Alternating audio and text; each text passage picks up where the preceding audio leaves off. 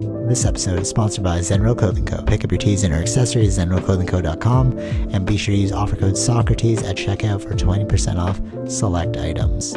Also, if you're not into spending the money, just check out the Zenro radio playlist. zenroclothingco.com, music for your everyday. This episode also sponsored by The Portian Bakery. If you're located in the Portian area of Scarborough, Toronto, be sure to check out The Portian Bakery, say what's up to Arville, and pick up a donut or two. Baked daily, crafted with love. This episode also sponsored by Podbean. Podbean is the podcasting platform of choice. It's the one that me and Vish use, and is great, you know, if you're looking to start that DIY podcast yourself.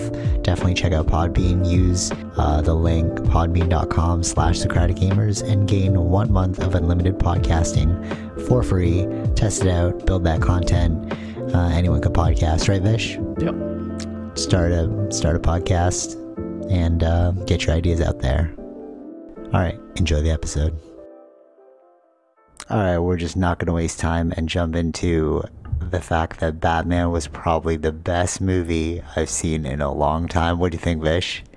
Yeah. Best really movie? Good. Best movie you've seen in a long time? Comparable to Dune? Comparable to Dune. Wow, comparable to Dune. Would you say it's the best superhero movie of all time?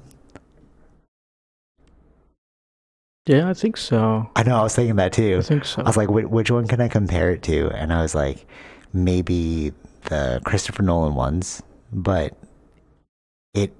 see, like with all the other superhero movies, I felt that those ones are like a movie adaptation of a comic, right? This one felt like all right, it is a movie adaptation of a comic, but it felt like they were trying to make it more of a movie and like less like the comic. But this one felt more like the comic than the movie. I guess the only other comparable one would be like Watchmen. Like we talked about that one. Yeah, it has a lot of similarities to that. But I don't know if I could say that Watchmen was better than this in terms of a superhero movie. What do you think? Yeah. No, I think maybe it's like a bias thing too, because we do like Batman. Like we don't know those other characters as well. But like, in terms of Watchmen? Yeah. Okay, yeah, fair point. I was thinking with the Watchmen too, it's like that one was still comic booky, but this one was like more of a horror movie. You know, like this was more in the sense of a movie like a murder mystery or kind of like that.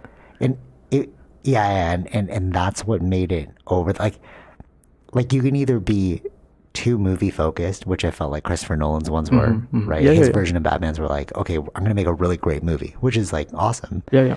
But it was like an adaptation of the comic to make a really great movie. And then with Watchmen, it was like too comic. So it was like, it was good as like it adhered to the comics, but in terms of a movie, it's like, okay, this is a good movie, but it's more comic than movie. But this one was like a perfect balance between comic and movie, because it took elements, it stayed true to the comic, but then took elements of really good movies. You know, so like my idea, like my thought was like, it's sort of a mashup between like Seven, which is the murder mystery where they're trying to catch the serial killer, and then mixed with like The Departed because of the drug stuff. You're trying to find the mole in the Batman, and then like cyberpunky too, like Blade Runner kind of, right? You know? Oh yeah. Like Gotham felt very Blade Runner. I think Runner. it's the color variant of that kind of stuff. Yeah, totally. Yeah, and like even the opening scene when they're talking about like Halloween. And he's walking through the city. It felt very neo-punk future. Right. Even him driving around on the motorbike was very neo-punk future. Like the club was also neo-punk future. They're doing the drops in the eyes, which is like a new type of drug. Yeah. Oh yeah. Right. Yeah. It was like that seemed very like neo-punk. And like even the contact lenses, which were recording everything. Yes. See, more neo-punk. I was like, oh, this is a very like edgy movie. And then I'd also mix like Saw in there. Because the way the Riddler was like setting up all of his kills were very Saw, like you had to figure out the puzzle to survive. Right. Yeah. Right. This is like you took all the elements of a great movie, but then stayed it was true also to the comics. like sure, like the puzzle and everything, but there's also layers to the characters, which I don't think wasn't as much as in the other ones compared to the other ones, right? Like this was more like in the movie sense, there was actual like levels to these characters. Totally. Very different. Like who was why was Selena Kyle, right? Yeah. Doing what she was doing. Because she's the daughter of the... Yeah, so like that was the... Oh, full spoilers, sorry. Yeah, full spoiler. So that was like, oh, so that makes sense why she's doing that. Yeah. And then it's like, in the connection between Batman and Alfred, like when he almost lost him, where his... Right. Where he's like, he didn't want to go through that. His biggest fear was going through that again, where... He lost a his family. Yeah. So which was... I don't think I've ever seen that done before. Like yeah, that. totally. Yeah, for sure. And I think I forgot to throw in that it also had Watchmen elements as well, which is pretty obvious. Yeah. But yeah, so in terms of the character, like fleshing out the characters in a more robust way, that's the thing that I saw before going into this. It's like, this is the first Gotham that felt alive. And I was like, yeah, like everyone seemed to know what was going on. Right. Like, it felt like Dune in that way. Yeah. Like, you know, Dune, like you jump into Dune and you're like in the middle of it. So in the middle, exactly. Yeah. Like there's no like... It's a living world. And there's no like an intro to this new Batman. It's already Batman. Yeah. That's like you put into right in the middle of the scenario. Like, right. People are already afraid of him. Just looking at like... That was a good part. I like the beginning bit where it's like they had the bat symbol out, but people were just afraid of any dark alley because they think he's in there. Yeah, he put that fear into them. He put that kind of fear, And you got to see like...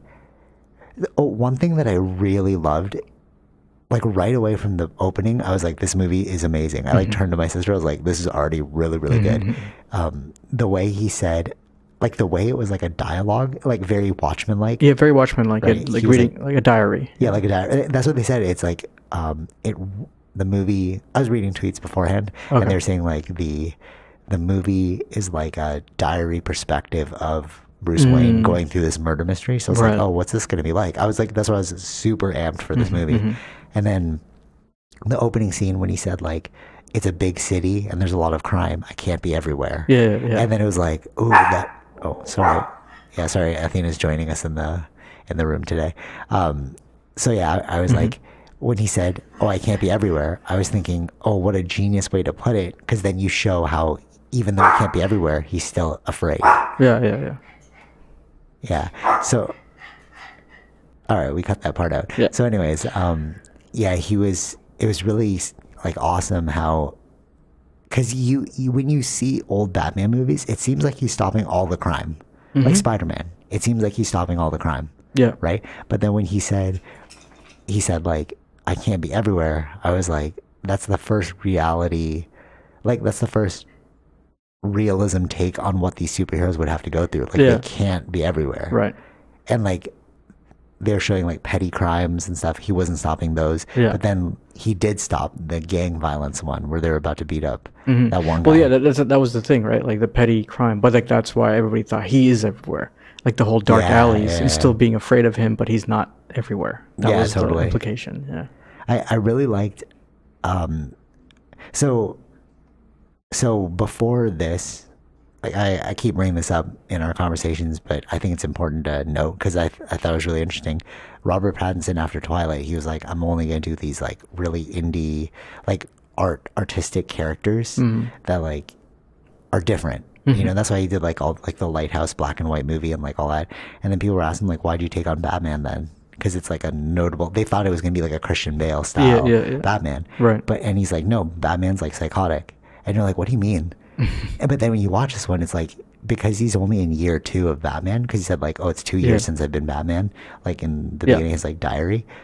Actually, that was really cool. He was writing in his diary every single night. Remember? He's like, I have to make myself remember. That's what I was like. It's like, it's a lot of that's like the Rorschach from Watchmen. Yeah. So okay, totally. So like the Bruce Wayne portrayal in this one was a very psychotic Bruce Wayne. It's like he was doing his best to save the city, but at the detriment of everything around him. Like he didn't care about his billions. He was just like solely obsessed. Yeah. You know, and it was more like Alfred. Well, who was that was the together. thing. Because now the thing about it is because of what he believed his dad stood for. That's what was the main thing that was driving him. True. That's probably what drew Robert Pattinson to this role. He probably read the script and he's like, this is a great psychological thriller. Because it's not just about the killer, but it's like, what is Batman going through? Because you're right. He built this whole ideology around, I want to be like my dad, who is like justice and like good. And you find out, oh, my dad is like justice, not just as corrupt, but like still corrupt, you know, relative to what he thought he was. Yeah, like he worked with people, or like he like mob people. Yeah, an event that happened that he had to end up eventually using the mob, right? Yeah. Which was he was trying to protect the mom, but like still, it's like went through. I get that. Means. Right. But like you would never want to ever work with the mob. Yeah, for sure. All right, I'm just gonna put Athena in the room. Hold on 1 second. Okay, and we're back. Sorry, 2 strikes and Athena got kicked out. Okay, so, the psychological thriller. I think that, you know, this portrayal of Batman was so unique that Robert Pattinson will go down as, like, okay, so like there's Michael Keaton's one, which is the iconic one. It's the first one. And then you have George Clooney and Val Kilmer. Who remembers those two? No. Right? Yeah. Then you have Christian Bale. You're like, oh, it's amazing. Then you have Ben Affleck. Who kind of remembers that one? Yeah. Kind of, but not really. No, that was a very limited role. Like it wasn't really a Batman movie. It was right. And he had like a bit of a drinking problem. So like, I remember that part. Yeah. But like he had a little bit of PTSD, but like it wasn't memorable. So like, I think Robert Pattinson's Batman is like going to be iconic. Like it already is iconic, but like just like the Michael Keaton one and the Christian Bale, and then you have Robert Pattinson. He didn't fall through the cracks of the other Batmans where it's like, could have not done with that. You know what I'm saying? Right. What'd you think of Selena Kyle? Because she's been in 3 movies now. Her portrayal. I mean 3? 3, Michelle Pfeiffer one, which is with Michael Keaton. Have you seen that one? Batman 2? It was like the sequel to Penguin was in it. It was like Catwoman, Penguin. Oh, yeah, I remember that now. Yeah. Yeah. But hers was pretty good. I did like her one. She was kind of like psychotic as well. She was talking to cats. It was pretty cool. What did you think about Anne Hathaway's Catwoman? It was good. It was good, but not memorable, right? Yeah, I don't think you remember that, no. The only thing, your brother brought this up, and I was like, oh, that is pretty memorable. That one where she was like crying, and then she went from hysterical to serious. Yeah, that was cool, but I don't remember anything else, right? Right. And then the Selena Kyle in this one was like, this is the gritty Selena Kyle. Like, it reminded me of that comic or that movie we watched, Batman Year One. That was the kind of Gotham City. Yeah. Right? It was like, it was not fixed yet. Yeah. I like that scene when he followed her to her apartment. Yeah. And then how she was changing into the Catwoman clothes. Like, he's like, he didn't expect that to happen. Yeah, true. Like, yeah. What? Oh, she's like a vigilante or like a cat burglar as well. Yeah. It's funny because like even the subtle undertone of that, it made you realize that there are a bunch of people in this world that are just as just as extra as Batman. I don't know what the word is, but like, I get you. You know what I mean? Like another not necessarily a vigilante, but another weirdo. Yeah. Like Penguin's a weirdo, Catwoman's a weirdo, but like they're normal in their world, but they're just doing like, or Riddler's a weirdo, right? He had, but let's get into it. Actually, Riddler. What do you think is the villain? I think that was the thing. I was like, how are they going to do Riddler? I know, right? Because Jim Carrey was the last one. Yeah, and in the games, it's just more like puzzle solving. Yeah, and he's like funny, but not really. But I think this one was a really good way of that. There's a puzzle solving aspect, but also like he's crazy, and it makes sense. Yeah, totally. But that's why I said it's like Seven and Saw, because like Riddler remind me of Seven and Saw. Like if you listen to this and you want to watch like Seven, it's about a serial killer who's taking the 7 deadly sins, and they're trying to figure out who he's going to murder next, given like the 7 Deadly Sins. Okay. It's about 2 detectives, right? Right. And he murders them in like a very like related way that kind of gives you a clue as to why they're one of the 7. Okay. So that serial killer could have easily been the Riddler. You know, and I think that kind of portrayal of the Riddler was really good because it's like not humorous. It's like, I am a serial killer. Yeah. Even the way the opening scene where he showed up in the mayor's house and they showed him behind listening, waiting, and then he just bludgeoned him to death. Yeah. Like, I was like, what movie is this? Right. This is not a Batman movie we're used to. No. Because he bludgeoned him to death. Yeah. Like, wow. So that was cool. Yeah, because people were getting killed, but like they didn't know the connection, right? Like that's how Batman had to figure out the connection and like being in the clubs, and it's like, but the cops knew because the corrupt ones were already know like, oh, who's gonna be next, or like who's part of this. Right. True. Yeah, and they're all like kind of worried, like because they were all. They It's knew. It's a mix of all these types of genres. I feel like that was in here. That's what made it good. Yeah, totally. I like also how it, if you listen to like, if you know like the story of I think it was the Owls, like Gotham City is run by the Owls. Okay. So they're saying that it would be cool to do a Batman movie with the Owls, and I was like, what, like, how would that? So it's basically the Illuminati is running Gotham City. So when they showed it in here that there's like somebody that's actually running everything, which is the snitch, the guy like Selena Kyle's father. What was his name? Falcone. Yeah. I was like, oh, you could actually lead up to a bigger syndicate here, like for later for the next movie. You know. Like they left so because the world was so rich with people, it felt like there's so many avenues you can take this movie. You know what I mean? Like like okay, they alluded to Joker at the end, but it's like, will Joker be the main villain or will it be someone else? Right. Because it was like, well, I don't know who who it was. Over. I don't know who it was at the end though, right? Oh yeah, true. Well, I mean, there's 2 ideas of that, but like it could be Joker. Or it could be Two-Face. But I really don't think, because why would you make him laugh? He was laughing like the Joker, and then they both started laughing. I know. That's a Joker move. That's why it was like a little bit confused. I think that's why people are in the, like, okay, we don't, like, which one? I feel like the laugh gave it away. There's no, because Joker, Two-Face doesn't do that kind of like. No, I know, but the way they showed his face, it looked like. Yeah, but it's just you're like, it's basing it off a face, so it's like. Yeah, the face looked like a Two-Face type of thing. No, but if you look at the other Jokers, where his hair is up and it's green, and then like he has like a like. But it wasn't like there was no coloring on here, right? It was all. It was like dark, very dark, yeah. But whichever it is, it's still. But like, will you go in that direction, or are you just like laying the seeds? You know? Yeah. Because I think if they did like the Owl or something, like a greater syndicate. That so I think I don't know much about the Owl, right? That would be because you were more into the Batman universe. It's just like an underground ring. No, yeah.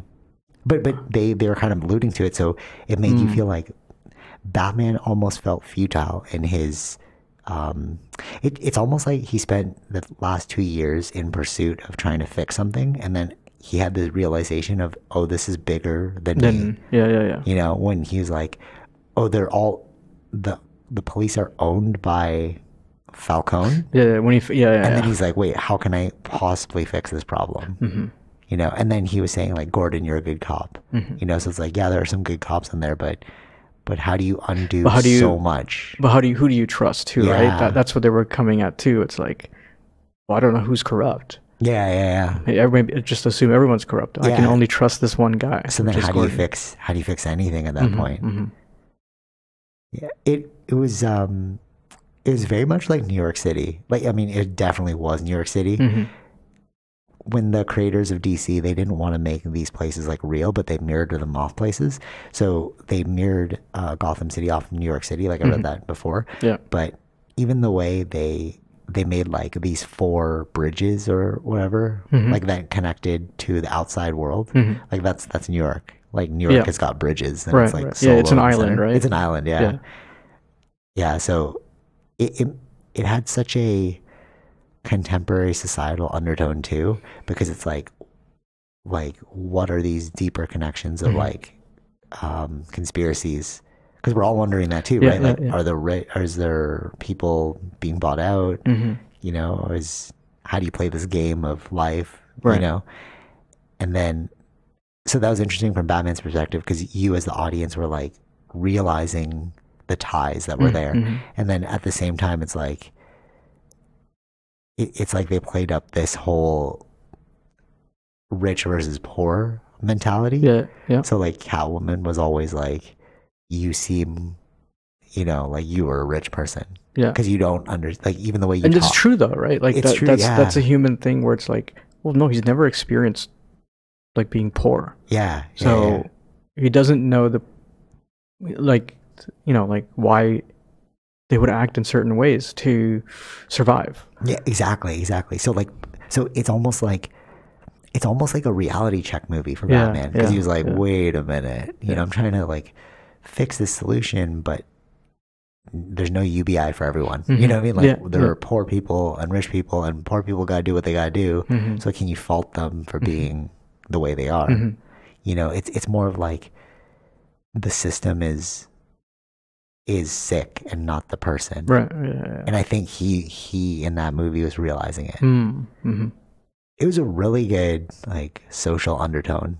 And even when Riddler was saying, because the mirror too was Riddler and Bruce Wayne were both orphans, but one was a real orphan and one was like a rich person in a tower. Or he said that, he's like, it's not really an orphan. He's like, he was using the drugs every night to like let himself, you know, go to sleep. He was being like bitten by rats or whatever, or avoiding the rats.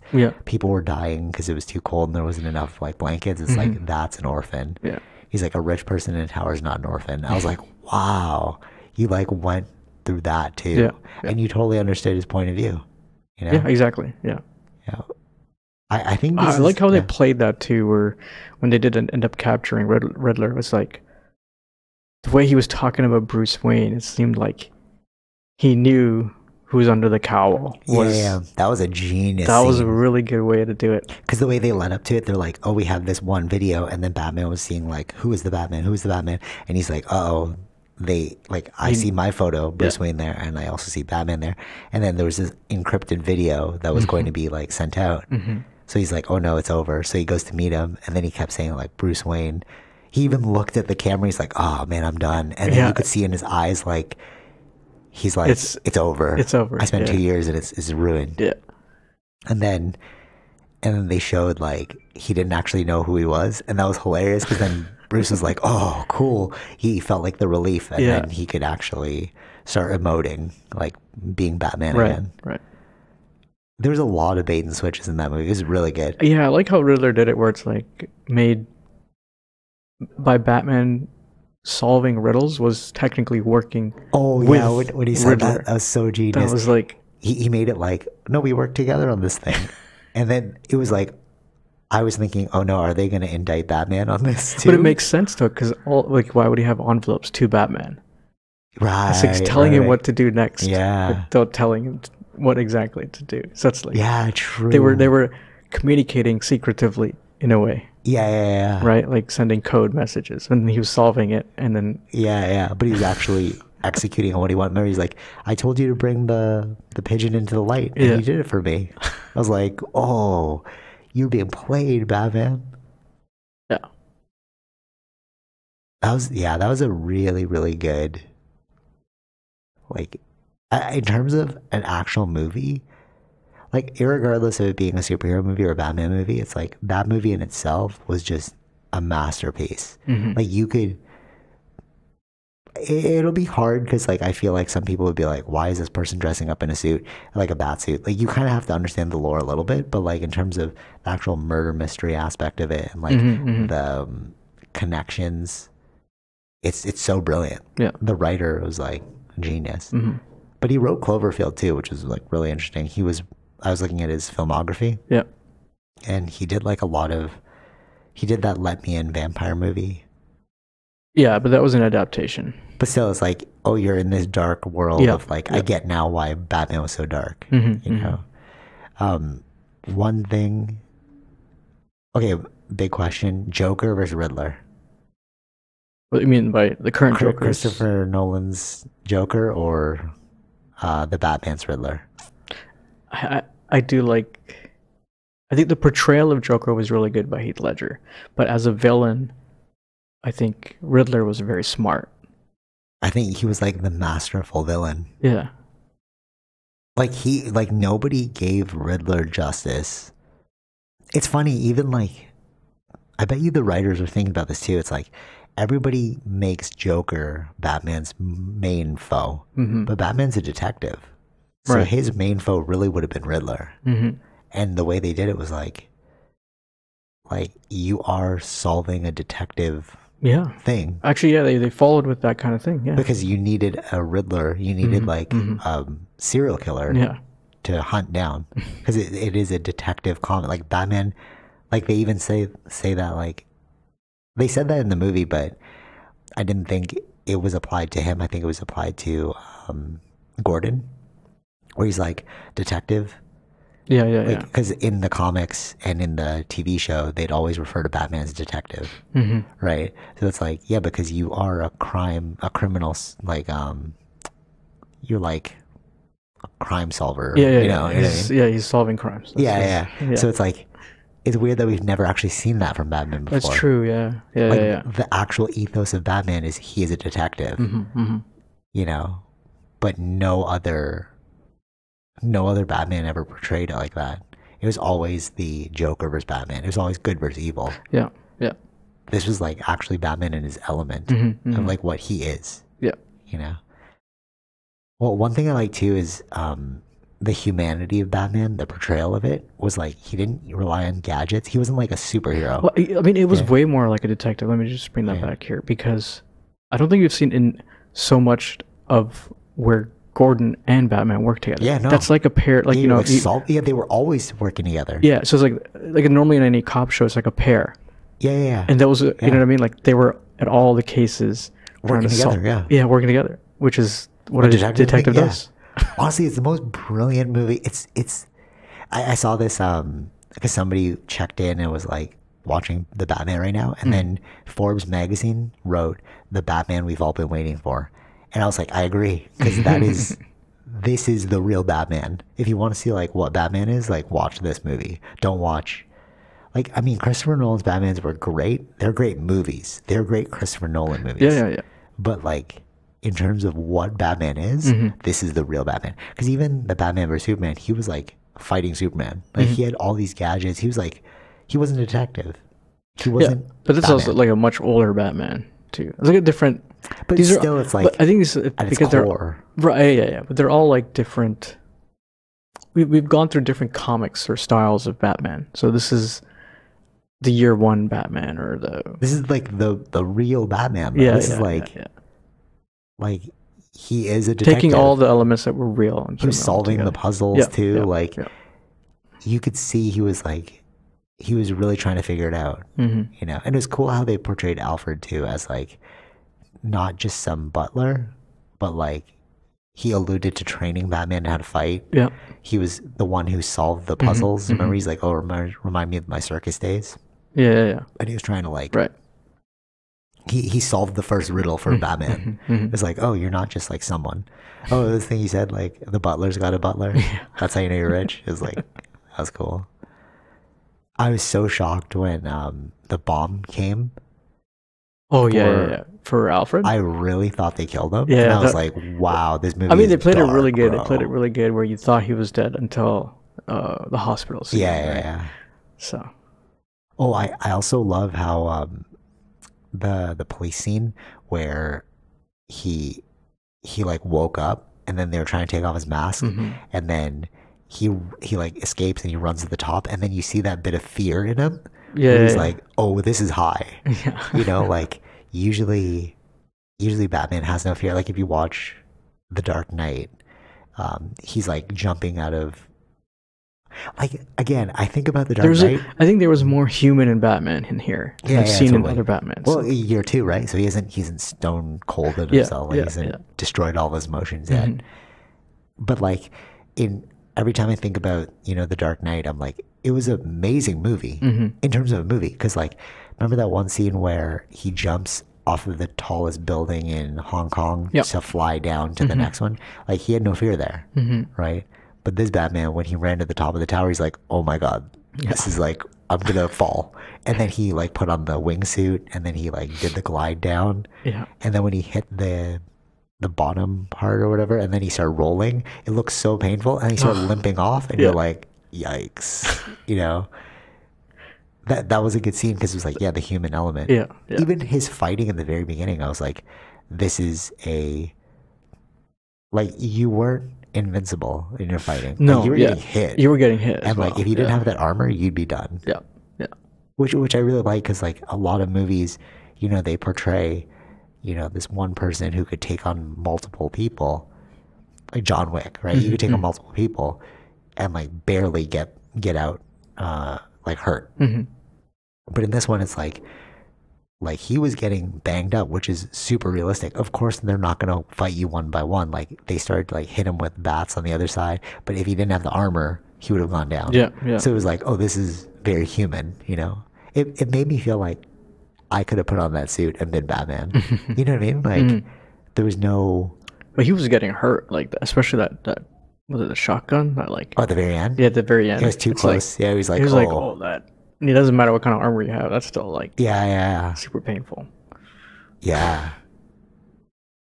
I like how the last scene where he got shot with the shotgun and then he was like going down, he saw like Selena Kyle, he's like, no, I need to save her, and then he put that, I think you about those right, I thought it was adrenaline too, and the minute I was like, what? Like, what was that? But I could see it being like a little bit of the Bane juice. Yeah, because he did go crazy. Yeah, he did go crazy. Like, he went into rage mode. Yeah. Well, the first thing I thought was like, what is Witcher, bro? Like, I was like, you got yourself potions. But like, if it is the Bane juice, that is pretty cool. But again, see, it's like you had to have been in that world. So like, people would watch that and they were like, oh, what is that thing he injected him? But you could easily be like, yeah, that's the Bane juice. Right. And then somebody just takes all that and is always on that thing, and then they became Bane. Right. Like, you could see the connections to other things. It really did feel like a living world. Yeah. And interesting that at the end, like, they actually destroyed, like, the floods and everything. That was something. That's why I asked you about Joker versus Riddler, because Joker got really close, but he never did it. Yes. But Riddler was the first one where he actually blew it up, and then everything flooded in the city. It was like, wow, you actually pulled this off. He did something. Yeah. Actually did something that destroyed the city. And we were all shocked. Like, oh, you're really going to destroy Gotham right now? Yeah, and then even like... And there wasn't like not even like when you're seeing that happening, like the light up on the ground floor of his, like all the placements of the trucks or the vans with the bomb. Yeah. It's like, okay, how are they going to stop all of them? They can't. Right? And then they actually couldn't do it. Yeah. There's no way to do this. You thought like, oh, this is a Batman movie, man. He's going to stop them. Yeah. But he didn't stop them. And it was like, ooh. He couldn't stop them. And as he's alluded in the beginning, I can't be everywhere. True. Yeah. Very true. One thing I liked too at the end was like when they were on the dome. Yeah. It reminded me of like a Hurricane Katrina kind of situation. Yeah. And then like Batman was there like with everyone. I was like, wow, this is also a cool portrayal, because it's like it felt very human. It's like there's just a person in a bat suit helping these army people get other people out of here. Yeah. Oh, that was another human element of it too. Like when the first murder went down, and then they brought Batman. He was walking through the crime scene, and they were all being like, "Who is this freak?" Right? And you're like, "Yeah, he is. He would be a freak." Yeah. Everyone was in police uniform, and you just see this dude in a bat suit. And you're like, "What?" Yeah. You felt that. You're like, he is kind of a weirdo. Usually in like the the other Batmans that are portrayed, like he shows up later, or like he doesn't actually join the investigation. No, yeah, that does. But in the comics, he does though. No, yeah, I know. Yeah. So it's like, oh, that's interesting that you put him in with everyone already. Yeah. I liked also like the dynamic where the mayor, after he died, the one who found him was the son. It's like another. Not an orphan per se, because he still had his mother. Close to home. But it touched close to home, yeah, to him too. So it's like, and then you saw Bruce Wayne at the funeral, like looking and being like, "No, you know what this is?" I just realized that it really is a come to Jesus moment for Batman, the movie, because remember I was saying earlier that Batman didn't realize how deep everything went. Yeah, because he was so secluded, right. He's like, oh, maybe I can't save the city, right? But then at the funeral, when remember, like, oh, he's like a recluse. Bruce Wayne is a recluse, like he doesn't usually come out. Yeah. And then he was listening to normal people talk, and they didn't know who he was. Remember, like, oh, he got what he deserved. That one person, right? Right. And then Bruce was like, wait, what? He realized, oh, I'm so disconnected. You know, like I've been staying out all night trying to save the city. But the people don't even want to be saved. Right. Right? Like, you kind of had this awakening moment for Batman in this whole movie, just being like, am I doing the right thing? Right. Right? Like, yeah, because the normal people were like, he wasn't even Batman. It was just the normal people were like, good riddance. Yeah, because, like, what? Well, yeah, because, like all the protests outside too, because. Yeah, and they were all wearing the Riddler stuff. Because they were corrupt people, right? Yes. But he was very, I would say, like colorblind in the sense of idealistic. Like, too idealistic. Rosy colored glasses on his mission. Yeah. But then it even broke him too, because like you're right, he believed in his father. Yeah. And then it turned out, oh, my father was wrong. So it was like, you know why this movie is brilliant? Is because it exemplified the Tao. It was like a Buddhist parable. It was like a freaking Siddhartha. You know, he had this manicured life, and then it broke. Like his manicured life, obviously it wasn't manicured like Bruce Wayne, but he had this manicured ideology of I could save the city. Yeah, like this is a good city, you know, blah blah blah. And then him realizing like, no, this is just how the world works.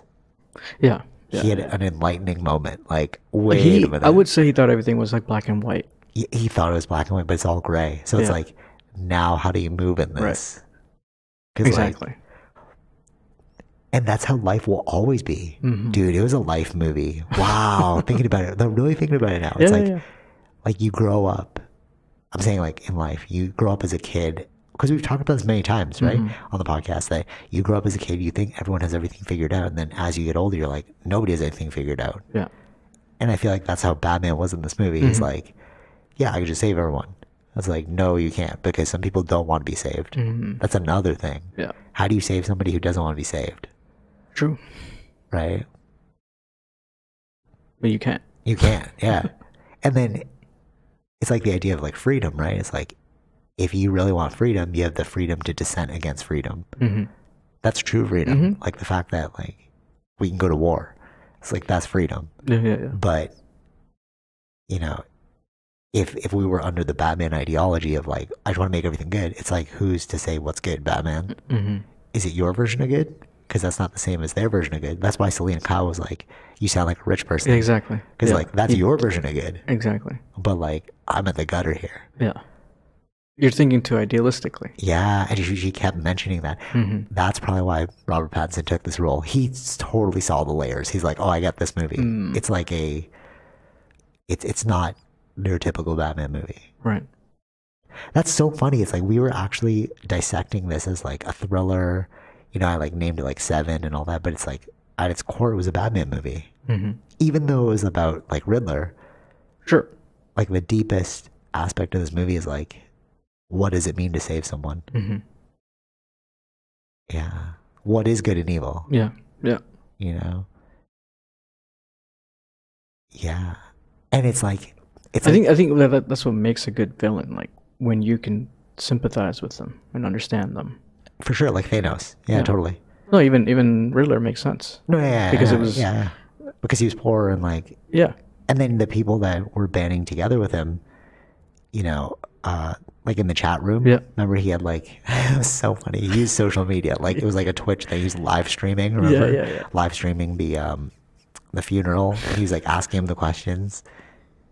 And then like they showed he had his own chat room and then they were all working together. It seemed like some weird ISIS kind of thing, you know, like some underground terrorism. Yeah. Fringe people. Fringe. Yeah, it was the fringe. Yeah. So it seemed really realistic in that point of view. And you could understand like when people were using the Riddler symbol, it was like, yeah, they understood the plight that they were going through. They knew that rich people were corrupt and he just proved it, you know? Yeah. Because he was one of them. Because think about it, he was just a poor person who wanted to shine a light on the injustices. Exactly. Because that's what the whole movie's about, right? Like, the lies will be untold or something like that. Or like, no more lies, I think was it. That was a phrase there. But they were all like multiple meanings to the things. That's what Riddler does, right? But it was about like bringing forth the lies, kind of thing. Yeah, which is the corruption. Yeah, which is the corruption. That's what Riddler wanted to do. In essence, Riddler was like Batman. Yeah, that's what they said. That's why he said he was working together. Yeah, because they were trying to accomplish the same goal, which is like undo the corruption. Yeah, but from two different ends. One was being super fringe, and actually they're both fringe. No, they both are fringe. Yeah, but one was coming from like a rosy colored glasses, and the other was coming from a dirt colored glasses. Yeah, in a way, Riddler taught him that the world is gray. Yeah, totally. Yeah. Yes, exactly. Because his opposite self was Riddler. They were both orphans. Yeah. Fascinating. Yeah. Really good movie. Yeah, really good movie. I really like the actors that they chose too in this movie. Yeah, I wanted to talk about that too. Like the characters or the actors played those characters were really well chosen. But so okay, the reason why I say that though is because they're all in the same boat. So Robert Pattinson wants to only do artsy movies. Selena Kyle, if you listen to her like backstory and stuff, she like grew up in the countryside with her mom, who's like teaching her about like spirituality. She didn't know about Hollywood at all. Her father's Lenny Kravitz. Yeah, and like, so she's kind of like doing these roles of like women empowerment or like let me wake up the world. Like even watched her interview and she's like, ew, why does a woman have to be saved by a man? I was like, oh, okay, that's kind of like left field as well. And then Gordon was in that show Westworld, which had a lot to do with like what is society, what is reality. So it's like what drew all of the Andy Serkis, you know, he does like these really fantastical movies. The Riddler was in he was in what was that one? 12 Years a Slave. 12 Years a Slave, Prisoners. He was also in I was watching a little bit yesterday, Looper. He was in that too. Oh, really? Yeah, so he was picking all these like psychological dramas, and like how do you rope in all of these actors that want to do psychological dramas to a superhero movie? You make the superhero movie a psychological drama. Because I was like, this is like star-studded, but not star-studded like Brad Pitt. No. It's like star-studded like these are actors I like. Yeah. Like I would want to watch their other movies. Right. And one more was Colin Farrell. Oh, Colin Farrell, yeah, I forgot about him. Because he didn't even look like him. No, it did not look like him at all. He did a really good job as this guy, like but Colin Farrell too, he's like in that boat as well, like very kind of off center. He's not like a leading. He was for a bit, but like, he's been off of screen for a long time, I would say. Yeah. Right. So he has been for a while. So this is a good. Like it doesn't even look like him, but it's. Yeah, he went to. I was telling you, he went to Starbucks with the prosthetics on because he wanted to see like, are they good prosthetics? And nobody noticed it was him, so he's like, "Oh, perfect! Like this is." Like the makeup was excellent, right? And like, even when he was doing that thing about. Well, you know, Colin Farrell's got a really thick accent. You know? So when he did like this Italian kind of penguin style accent, remember when he's like, oh, am I the only one that knows the difference between Spanish and Italian? EL. And I was like that one scene of his like tirade, like being like, you guys are terrible detectives. I was like, wow, this is a really good acting scene. I mean, even like the Riddler when he was in jail and he was like crying, he's having an outburst. I was like, this is a really good acting scene. Yeah. Yeah. It's really good. The only I love Robert Pattinson's version of Batman, but it reminded me a lot of Twilight.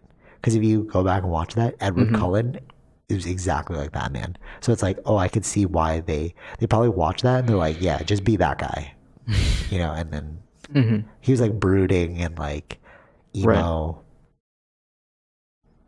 Yeah, but it's funny. Like if you watch Robert Pattinson's interviews, he's not at all like the characters he plays. Right. Okay. He's like super artsy and weird. He's like a very like awkward person. So when you see him as like Batman brooding, and then you see him in like Tenet as like this suave super spy, Yeah. you're like, you are a really good actor because you actually broke out of your shell to be these people. Yeah. I mean, he's come a long way. He's come a long way from like Harry Potter. Yeah. But that was the thing, right? He didn't want to do these like weird Hollywood things. He's like, I'm done with those. I'm just gonna do these artsy movies. So it's like, how do you merge artsy movie with mainstream public? It's like, yeah, like this is a big mainstream one, but I feel like it's a different kind of Batman. Yeah. Than we know. Yeah, totally. Yeah. Well, what else about the movie? You said the car. You liked the car. Yeah, like a lot of the scenes were like they were holding the shots for a longer time. Some of those scenes, and that I like because it's building tension. Right. Right. It's like, and like when they were introducing the car, Batmobile, it was like it's got its own character. Yeah. It was like super powerful. Yeah. It's like he couldn't. It was almost like a horse. Like, he's like trying to rein it in. He's like, how do I control this thing? But like, obviously, you can control it. But like, right.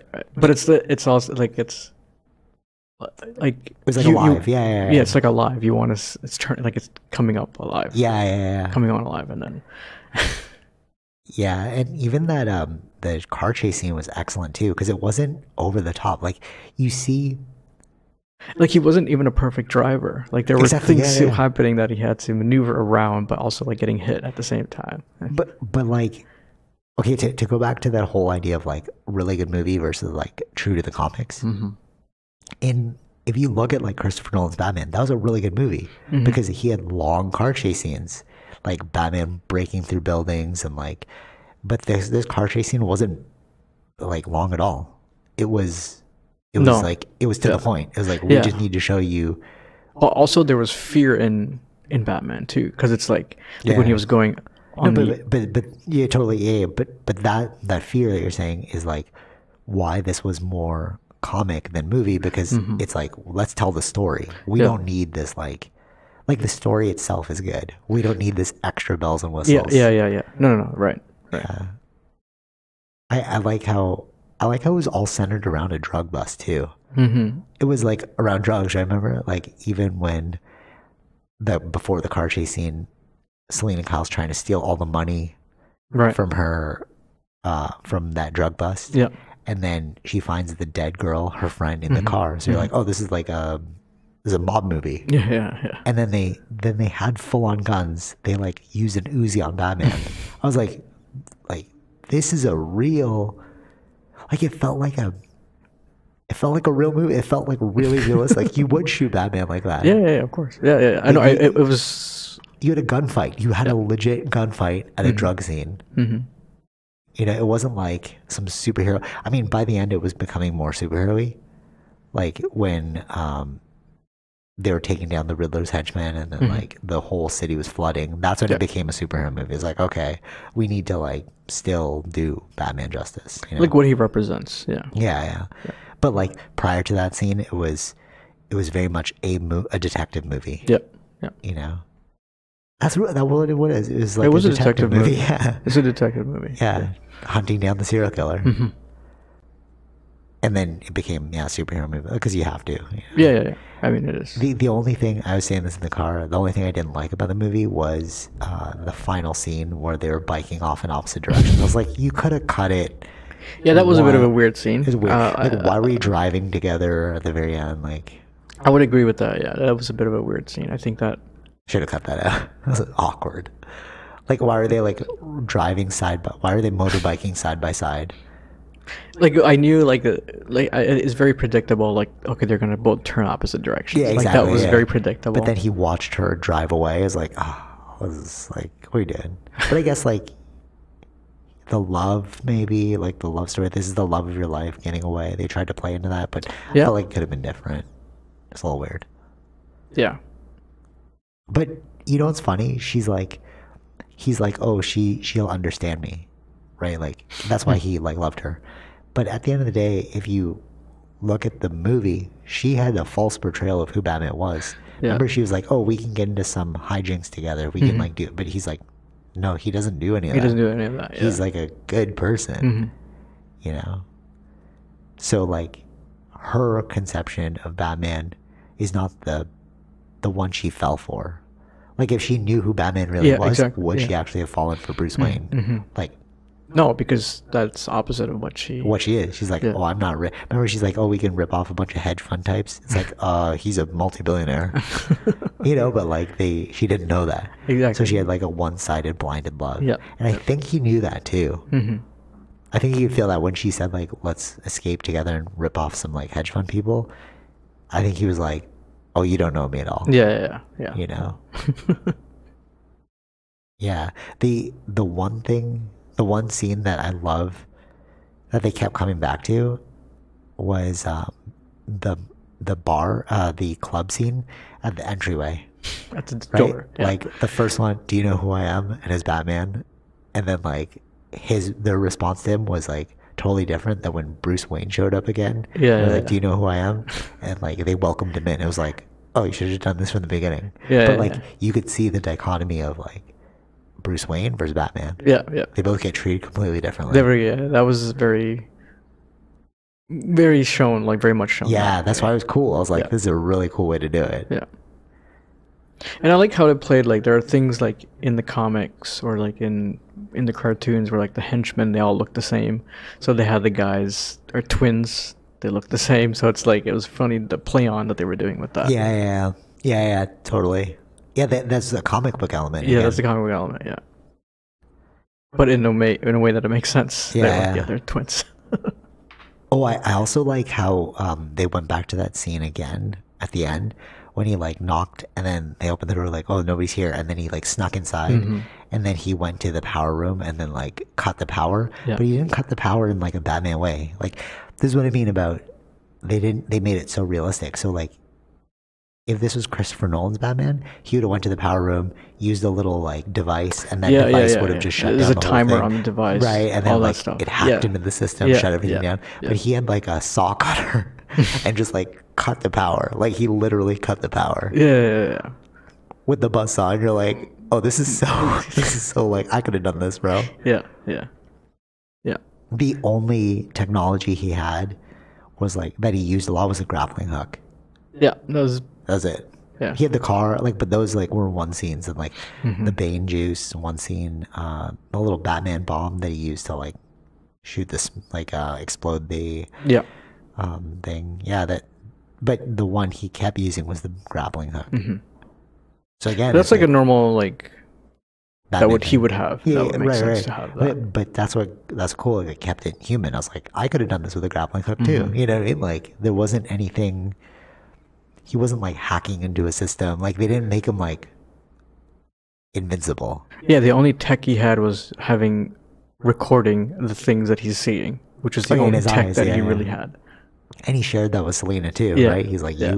like when he's like, I need to see in there. It's like, of course you would do that. Yeah. Like, I would do that too. Like, yeah, just use this like recording device. Makes sense. It made sense. Yeah, it was like very human. Yeah. There was a lot of that's very like a Cyberpunk 2077 Yeah, with that that's eye what I thing, mean, yeah. and especially when she was like when she went to the washroom and she's looking at herself, and it's like I was thinking that that's too. like- Yeah, I was like, that's very cyberpunky. Yeah.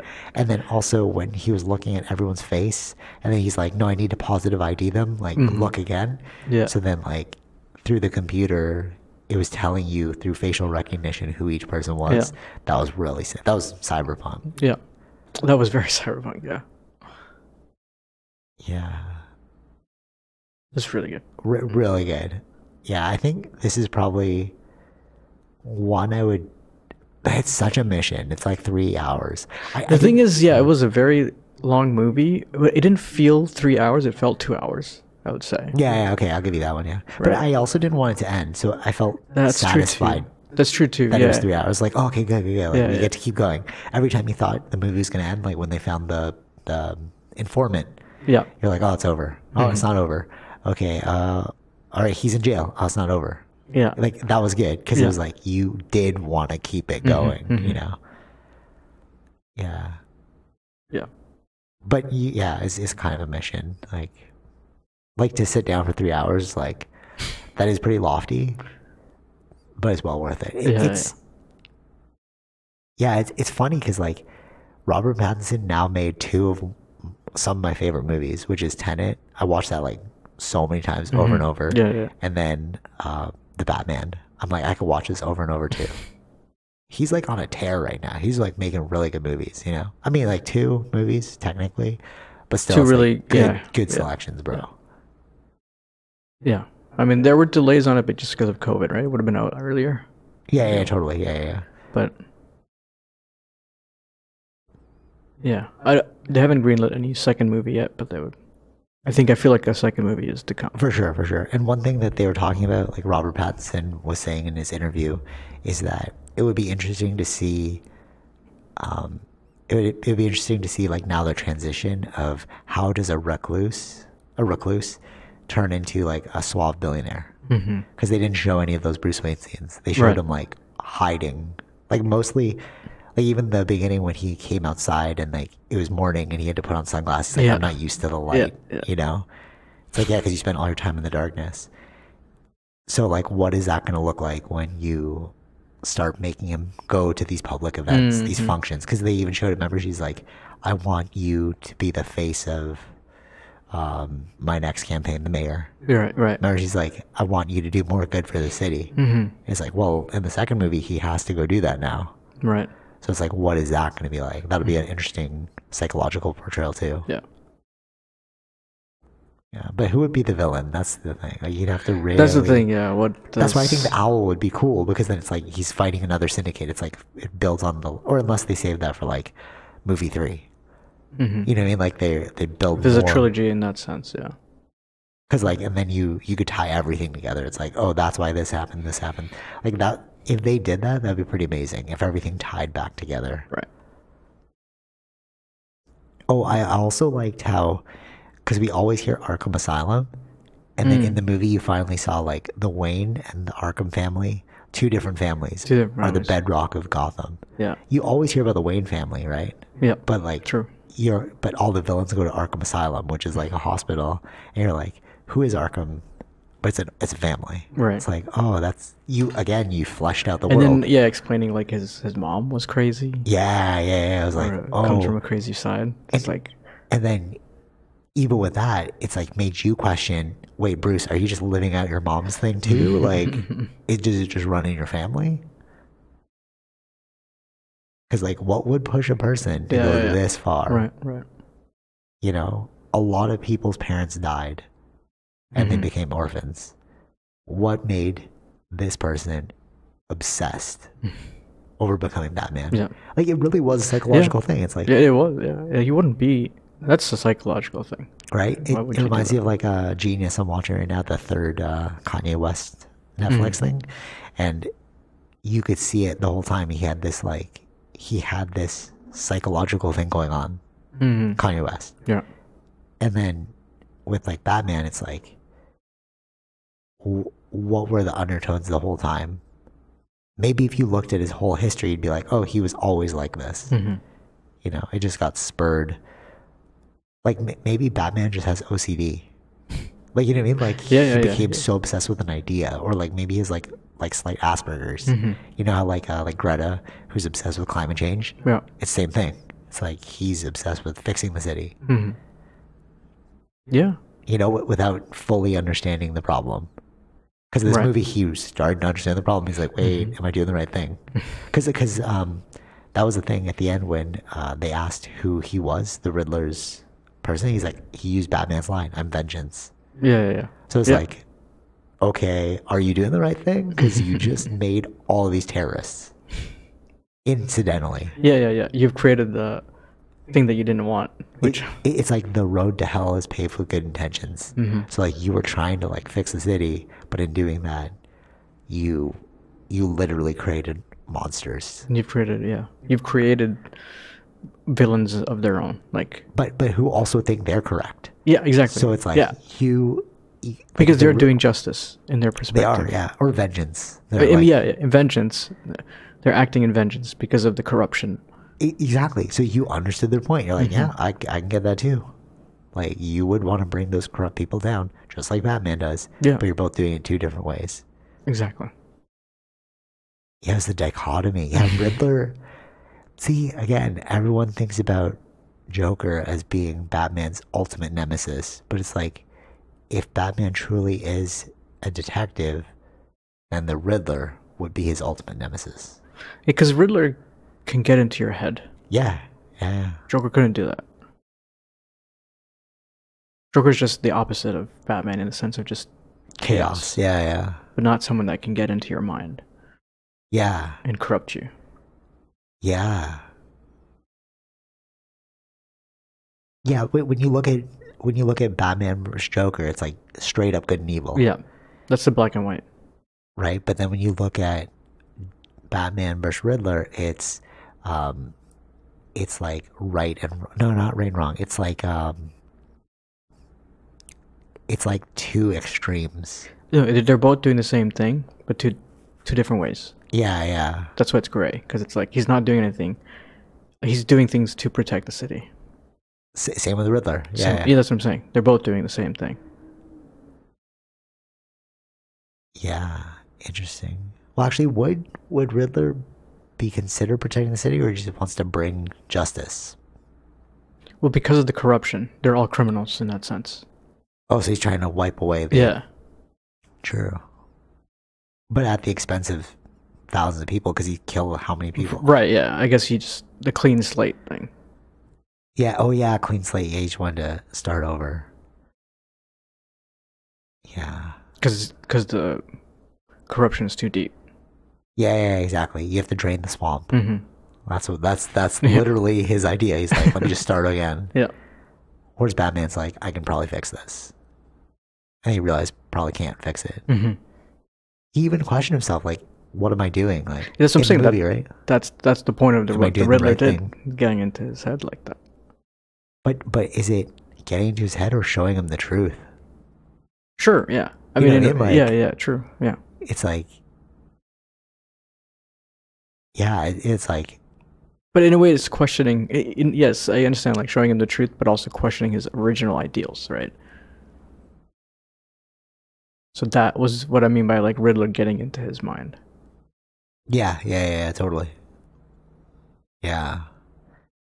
Well, on like a separate note, what did you think about the Batcave? Like a grimy place. Yeah, I was like, this is a really cool. Like, this is a really good way to do it. Yeah, because it also played into Batman's insanity. Because you're like, this. It's so makeshift that it's like it doesn't look professional. It looks just like the Riddler's hideout. Remember they went to Riddler's apartment? Yeah. And it was like everything was like chaotic and like whatever. Just like Batman's thing, it was like chaotic and like they were more obsessed with getting the mission done, right? Than making this like high tech facility that's like professional. Like you know what I'm saying? It's like yeah. It's like we just need a space. It wasn't like he wasn't trying to build an enterprise. Right. Like, you know, in Batman, if you look at like Christopher Nolan's, it's an enterprise. Like if you look at it, you're like, okay, this is a legit stronghold. But like just like Riddler's one, it's like this is just a place where I've gathered all my things. Yeah. You know what I'm saying? Like, yeah. It looked like a psychotic person, both scenarios. You know. And I also like how Riddler's apartment was right next to the club the whole time. That was genius. Like hiding in plain sight. Yeah. Yeah. Anything else about It was really good, really well portrayed by everyone that was in it. Yeah, I feel like I feel like we covered a lot. Like I feel like we covered it. I would say that this would probably be on one of my top movie lists. Yeah. Like in terms of entertainment, I wouldn't put this like because I have a top 5 on my website, but like I wouldn't put this as like a top 5 because the top 5 save for like really introspective, thought-provoking movies. Mm-hmm. But this one is more like actually maybe I would put it on my top 5. It's really because the psychological aspect of it is like what is right and wrong. Maybe. Yeah, all right. I would put this on my top 5. What do you think? One of the best movies you've seen? Yeah. For this year. Or like overall, or no, you don't think? You don't like it that much? No. I don't want to say it like that. It's just because I don't remember past movies. I always look for something that's good. So this is on that. Okay, let's play the comparison game. The Batman Dark Knight Rises. Oh, no, I like this as the best Batman. Oh, so okay, this was by far the best Batman. Yeah. Okay, yeah. This versus Dune. So that's their level. They're on par with each other. Oh, okay, cool. So they're equal. What about this versus? It's another amazing movie. The Watchmen. No, this is better than Watchmen. Yeah, I agree. This versus The Matrix. No, this is still better. Really? Yeah, I like this better. Yeah. I like the philosophy of The Matrix though. That's why I like. But it's only philosophy, right? Like as a whole encompassing and like movie and everything. Yeah, true. Because there was more. Well, I'm still giving it to The Matrix because like, sure. I thought that movie's like, that movie's a lesson. It's not really a movie. Yeah. Blade Runner. Well, no, this movie is like. No. Yeah, no. Okay. I guess the only one I can compare to is Dune because that one was like that was another phenomenal movie. Yeah, but I feel like they're on par. Yeah. I can't give it to either one here. Yeah, I agree. Because I'm like, sometimes you do want that space aspect, and then because like even the Dune one had like political. Yeah, there's a lot of undertones in Dune as well. Yep. Like about free will, choice. Mm-hmm. We did a podcast. If you listen to this, like you want to go back and you listen to that one too. So okay. So would you rate it as a masterpiece? Yeah, it'd be up there. Yeah, I would say it's a masterpiece too. Yeah. Cut out the last scene though. Yeah, minus the last. The last scene was too weird. Maybe I'll give it to Dune over this one only because of that last scene. Right, but Dune isn't a full and the story hasn't. That's true. Fair point. Story hasn't ended yet for Dune. So Dune 2 might suck. Yeah, we'll have to see. Our Dune Part 1 still better than this one. Yeah. Just because that last scene for me, I was like, I can't do it. You ruined the whole movie for me with that last scene. No, you didn't ruin the whole movie, but like it was a scene not needed. Yeah, it was like it was not needed. It was a bit. You put cheese on there, and then like double decker cheese, and then it's like, what are you doing? Yeah, makes sense. All right, so definitely go check this movie out. I was gonna go through other topics, but I think this one will just be at the Batman. Maybe I think so. This is quite. We went in depth. Yeah. Yeah, definitely go check this out. I might watch it again. I'm not sure. Yeah. I'll wait for the release. It's 3 hours. Yeah, that's true. I don't know, but I'm just like I'm missing the world right now. I do miss the world. I do. I'm like, this would be because it's cool now. Now you're not because like if you watch it again, you watch it the first time for the thrills, right? You're like, what's gonna happen? But then I feel like if you watch it again, it's like you're just enjoying it. No, but you will see it too. But like you're just enjoying the world. No, you are a bit, yeah. But you're also probably seeing like where things were. Oh, you're like, that catching certain that things that connected there. Yeah, true point. Yeah, fair point. Yeah. Actually, one more thing, because when you're talking about connections, I loved how the drug trade was so rampant in this one. Mm-hmm. Like everyone was using the drops, remember? And like they, even in the orphanage, they were like squatters. Yep. I was like, oh, this is a problem. Yeah. Like it is a big problem even now, right? Like as in current society. Yes. Actually, you know what? That's why this movie was so brilliant, because it wasn't just like this when I was saying like it's not just a spectacular movie, because like you don't see the real problems. Like if you look at like Christopher Nolan's Batman or like the other Batmans, it's always like the biggest villain Yeah. is the problem. Mm-hmm. It's like, yeah, the city's good if it wasn't for this villain, Exactly. you know? But it's like this movie was like, even if you took out the villain, the city's not good. Yeah. Like, how are you going to solve the drug problem? Exactly. And then when Selena Kyle brought it up, like, you sound like a person who's rich. Mm-hmm. It's because like, yeah, those people are using that drug to escape. But also like when that scene when Batman was there with Penguin, he didn't stop the transaction. Batman? Yeah. Like he saw the drug transaction and the money and he didn't do anything about it. He let that be. That's true too. Yeah, that's true So too. it's like if you like you were saying, like there's the problem here now. Gabor Mate wrote a book about it too. He's like a dude in Vancouver. mm-hmm. How like there's like a Skid Row in Vancouver where like people like people who are on like heroin or whatever, like drug addicts, that's where Gabor Mate works. So he's like spending all of his time with those people, and he's like all addiction comes back to trauma. Yeah. Right. Like it goes back to the rat thing, right? Like if you rat paradise, then they won't take the drugs. Yeah. But if you give them nothing, they're gonna gravitate towards the drugs, right? Because their life situation is not good. So when you looked at the drug problem in Gotham City, it's like, how do you address people's traumas? Mm-hmm. Because that's the real issue, Batman. It's not that they're on the drug. If you stop them using drugs, they're probably gonna kill themselves. Right. They need that drug to keep living. Mm-hmm. And Batman's starting to realize that like it's a systemic issue. It's not just about right and wrong. It's like, how do you stop trauma? Yeah. You know? But he's also traumatized himself. But he's traumatized himself. Yeah, exactly. Yeah, totally. And when Riddler was saying that he was using the drops to sleep, it's like, you don't know what that's like, Bruce. Because like you lived in comfortable sheets. But like people are dying around me. It's cold. There are rats. I use the drug to escape. Yeah. Riddler, right? So like, how are you gonna fix that? You know, are you gonna give everyone money then? Like, is UBI the solution? Right. Right? It's a question for us as a society as well. Layers, man. Batman was a societal dissection.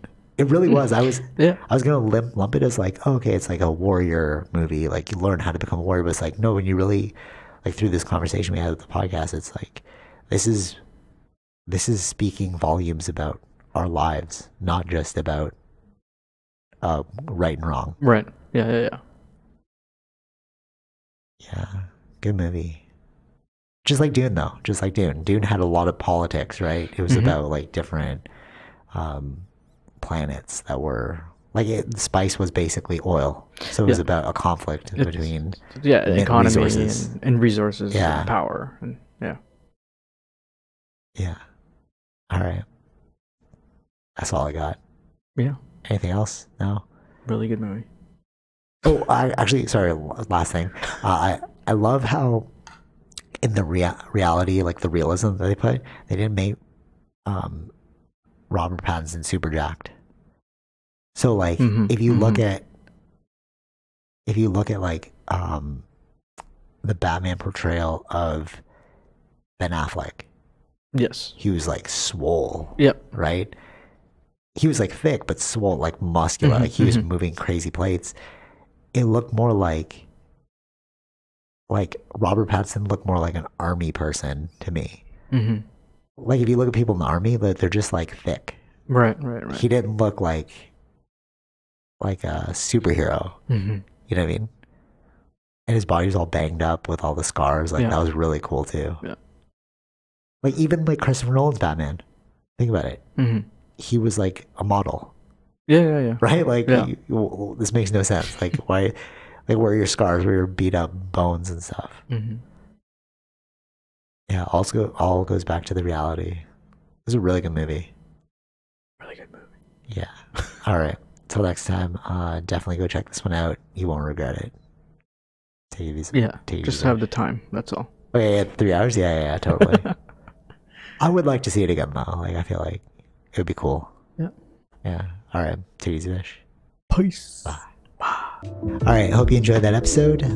Be sure to like, share, subscribe, all those fun things, and check out our sponsors, Zenro Clothing Co., Portian Bakery, and Podbean. Take it easy, Vish. Peace.